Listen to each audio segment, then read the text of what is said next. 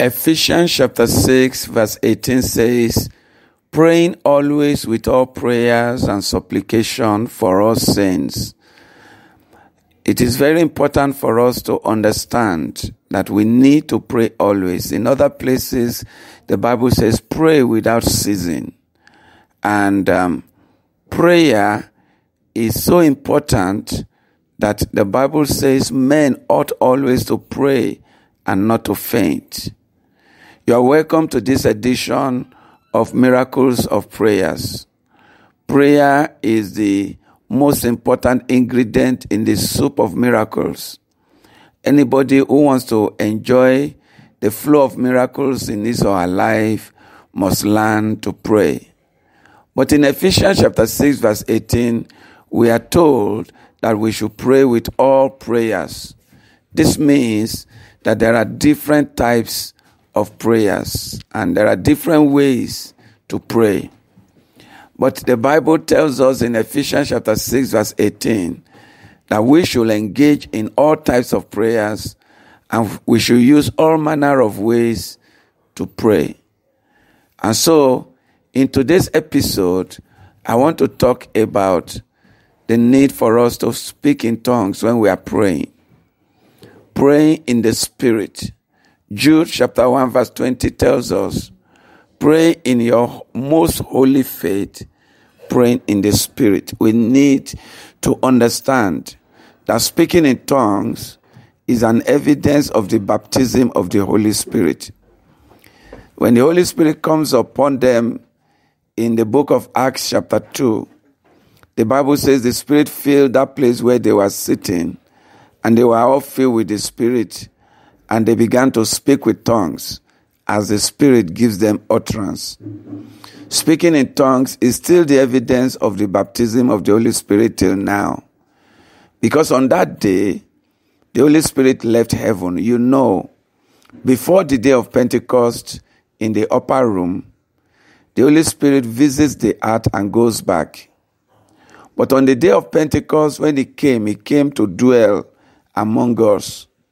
It was not like that in the Old Testament.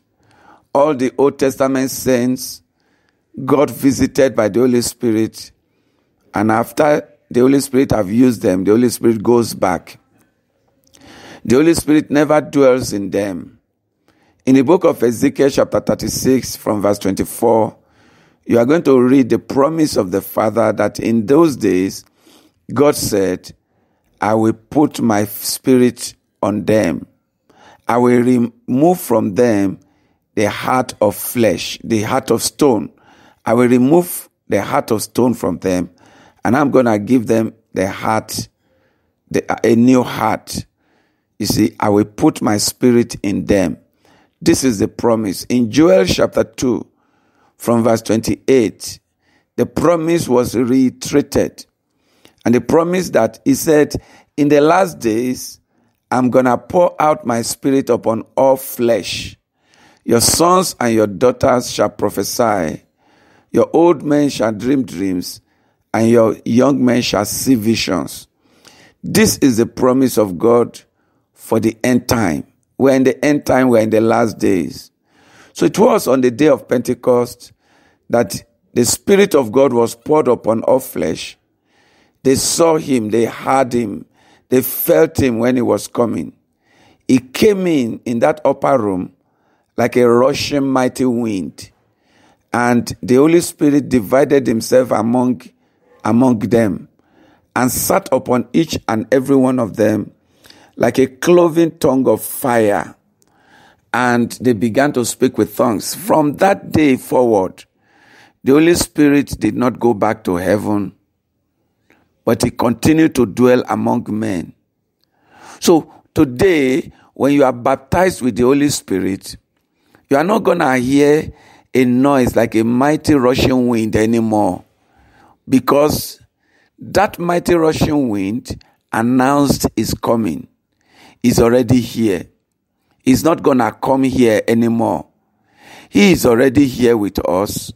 And so when you are baptized with the Holy Spirit, you may not see a cloven tongue of fire anymore, because He's already here among us. And so what we just need to do right now When we are being baptized with the Holy Spirit, we need to, by faith, begin to speak with tongues as the Spirit gives us utterance. Sometimes when some people get baptized in the Holy Spirit, some emotions are involved.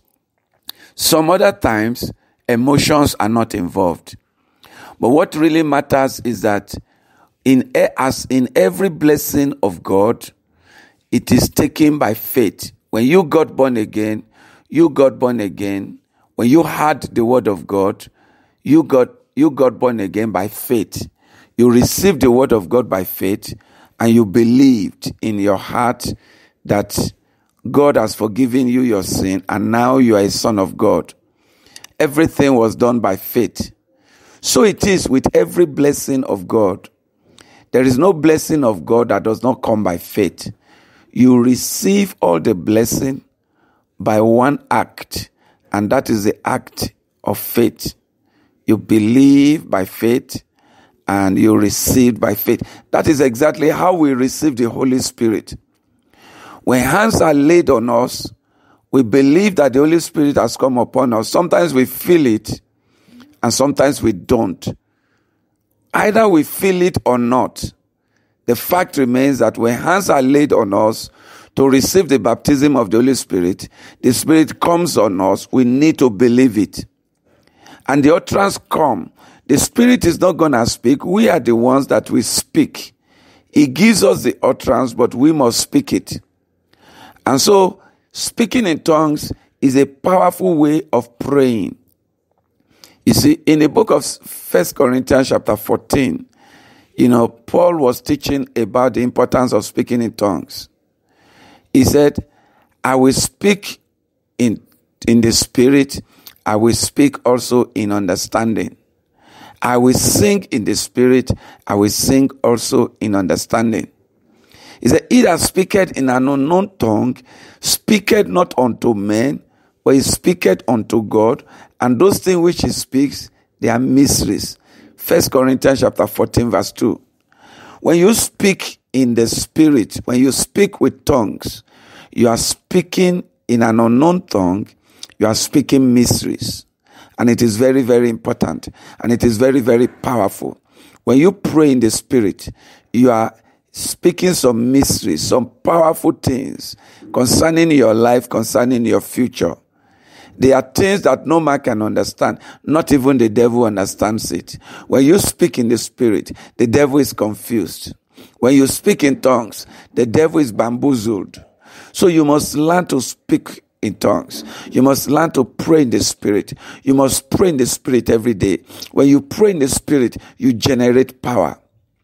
Many times when people come to me that I should pray for them, as I begin to speak in the Spirit, God opens their life to me. I begin to see some of the problems of their life when I speak in tongues. Speaking in tongues, get you the result. When you pray in the Spirit by speaking in tongues, you get more result. So today, God is telling us we must pray with all prayers and supplication. One of the prayer that is included in all prayer is praying in the Spirit, speaking with tongues. It is very, very important when you speak with tongues. You see, it is very powerful when you speak with tongues. So today, God is saying to you, if you are not baptized with the Holy Spirit, I speak to your life right now. Receive the baptism of the Holy Spirit in the name of Jesus. Be filled with the Holy Spirit in the name of Jesus. Li shali posoto kaliamba. Rigedi geluma sinderi kalingo suyede. Rigezu tu korolo masinde. Let your tongue be loosed in the name of Jesus. Receive the power of the Holy Spirit.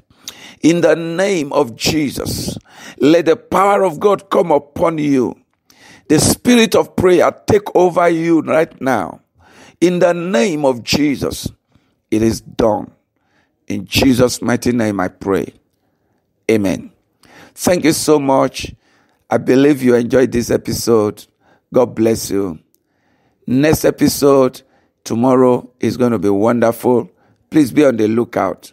Thank you. This is your brother, your friend, your pastor, Joseph Adenuga, signing out and saying to you, be blessed and remain blessed.